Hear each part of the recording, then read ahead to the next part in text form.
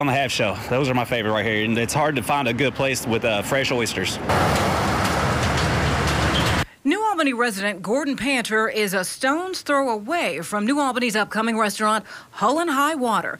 Its specialty, fresh seafood and a riverfront view.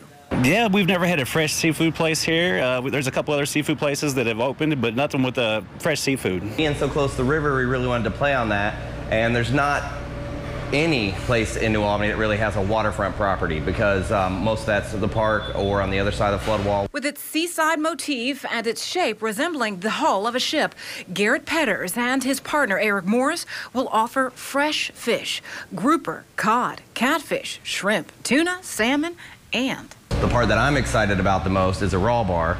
So we'll have oysters on the half shell. We'll have crabs. In season, we'll have stone crab claws.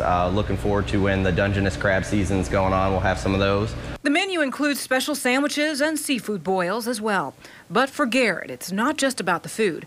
It's about being a part of the revitalization of the community with its new business complexes and living areas. In 5 years, I would like to see this as, pardon the seafood pun, but an anchor in New Albany.